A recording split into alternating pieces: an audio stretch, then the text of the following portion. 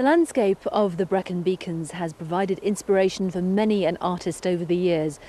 But this week, it's the mountains of North Wales that have inspired Rupert Moon. The last time I picked up a paintbrush was when the garden fence needed creosoting. If I have an artistic streak in me, well, it's well hidden. But thanks to the wonders of television, we have one of Wales's best-known landscape artists to come and help me try and find it. We'll see. My mentor for the day is Peter Prendergast. Peter's distinctive style has won him international recognition and exhibitions at the Tate and the Royal Academy. Today, though, he's closer to home, Denolin, near Carnarvon, offering advice to local artists in readiness for the Gulbenkian Welsh Art Prize, a landscape competition for contemporary Welsh artists. The starting point I'd like to be is observation, and I think I'd like it to be by drawing in its simplest form, because by drawing the landscape is forcing you to look at it and is forcing you to understand how it's constructed. So there's no coaching manual, there's no way, right way or wrong way. The clear way is simply to look and let the landscape absorb you and you absorb it, and for you to make as many clear marks as you can to try to describe what you can see in the most energetic, inventive way. At first, it's not so much the landscape as my easel which is absorbing all my energy. Part of today's lesson, apart from easel construction, is about experimenting with the tools of art. Even mud from the hillside is fair game as far as Peter's concerned. So in a sense, the first rule for me is not to worry about any rules. The techniques and delicate touches are for another time. All I want you to do is to look at what's there and put down the first response that comes to your mind.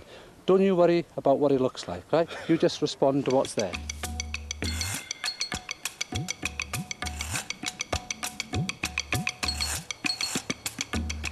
You're a tree with a clump of dirt.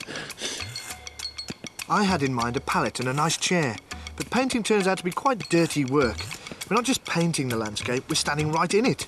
And some are even smearing it on their canvases to try and find a different way of presenting it. Instead of being predictable, you're making marks, unlike you made before. So what you're doing now, you're beginning to make your own kind of images. Yeah. But don't just deal with the safe bits up there. No. Try to work in the middle ground. The hardest bit to work on often is what's right in front of you.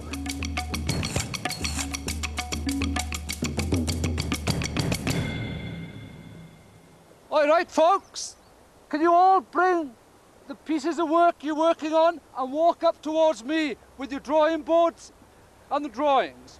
Come on, don't worry about the mud. Remember Gareth Edwards' great try? Come on, Roy, I thought you were fit. I'll put the drawing over there, Rupert. I'll put it in the middle. The reason why we made drawings like this, why I said you just use anything which is around you, I knew that you'd have no kind of preconceptions. You wouldn't know what you could do with a bit of earth. Although, after all earth is, it's what we make paint out of. Mix oil with that and we've got oil paint. Somebody might look at them and say a whole load of scribbles. I mean, there are painters in this area who paint this landscape and they paint every house in the same kind of way, every chimney pot, every cloud, every fox in the same kind of way, to a system. What you've done is to begin to work without a system because you didn't really know what you were going to do. Good drawing and painting comes from being energetic but also being thoughtful. Right? For example, you can't play rugby if all you're going to do is just take on the pack. You've got to use your nous, you've got to learn to kick, you've got to know when to pass. Now, it's better to have a terrible mess than to have something safe. I managed the terrible mess, so I've mastered stage one. Now to develop things. Work from your feet upwards, so you're using every part of your body, so you're calling on every bit of energy that you've got. From the feet. Keep checking the landscape. Keep checking what you see.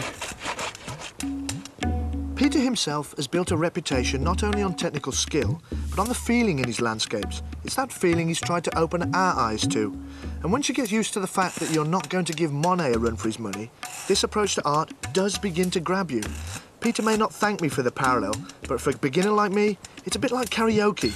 You won't really get the enjoyment out of it unless you give it everything and don't worry what other people think of the end result.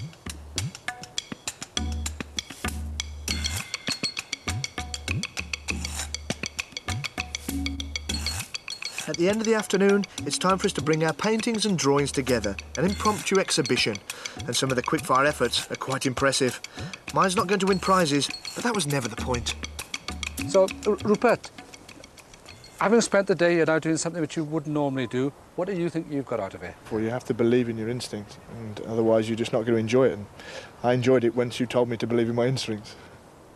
The idea was to produce an individual piece of work, which is what you've all done, every one of you. Although some of you are saying, oh, I don't want that painting, I'm not going to take it home, I think you'll find in a couple of weeks' time when you look at it, it'll begin to sort of release other kind of feelings to you and memories of the particular day and the particular place, and that's smashing. Every one of you, Rupert included. Details of the Gulbenkian art competition and similar courses from a tabernacle in Machynlleth will be on our helpline.